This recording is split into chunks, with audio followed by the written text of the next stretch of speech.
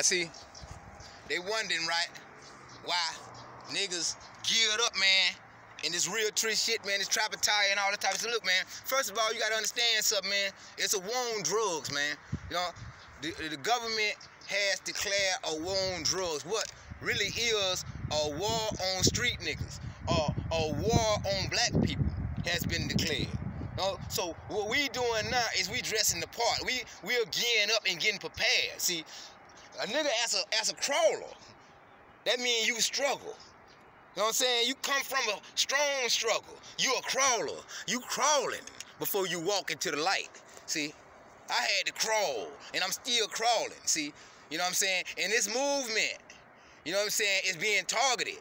It's been targeted. See, this the movement right here that the government don't want. See, stay geared up, because this ain't no game. This ain't no trend, nigga.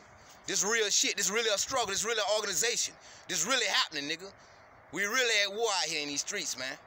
This really what it is, man. I am the voice, man, of this city, man. Me.